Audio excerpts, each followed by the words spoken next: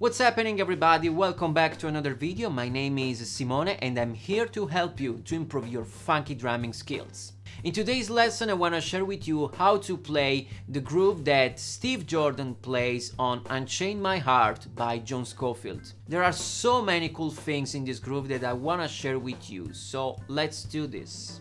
The first important thing in this groove is that Steve plays the beat with a swing feel. It's not a straight 8 groove, and this will make a huge difference in the song, because if you play that groove in a straight 8 way, it will sound completely different. Let me show you for a second how this groove sounds like if we play it in a straight way or with a swing feel, so you can notice the difference between those two interpretations.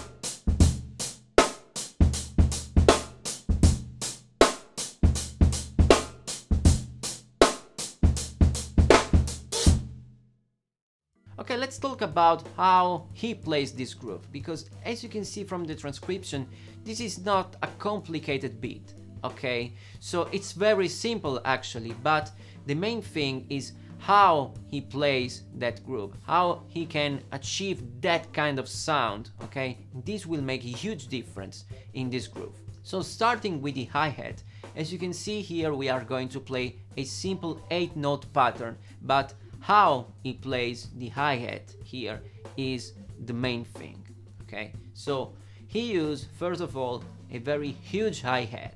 So he plays with 17 inches, okay? And right now I'm playing with a 16 inches, which is closer to that kind of sound. And in order to achieve the right sound for this groove, you have to play your hi-hat not too tight, okay, not too close in this way, not too loose,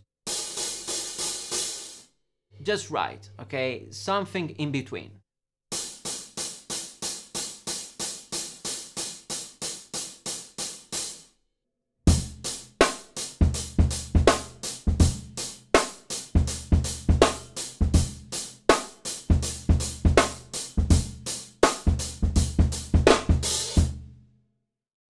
Moving on to the snare drum, here we have just two simple accents on the backbeat, okay?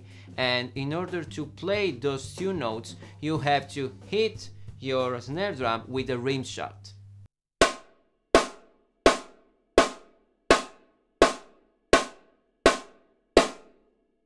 The cool thing in this beat for the snare drum is also the tuning.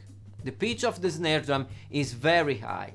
Okay, so Steve is playing with a very tight tuning here. Moving on to the kick drum, which is very syncopated and played with a swing feel as we noticed before.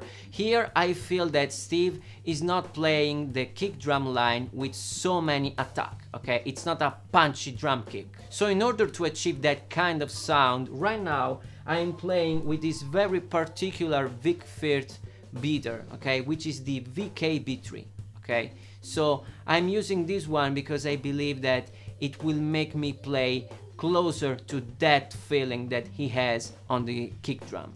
Alright guys, now let's play this groove at 60 and 83 BPM, which is the original tempo of this song. For this drum lesson you can download the backing track of the song that I played at the beginning of the video on my Patreon page, so you can have more fun playing the groove. So thank you guys for watching this new drum lesson, and see you very soon with some new cool stuff to play.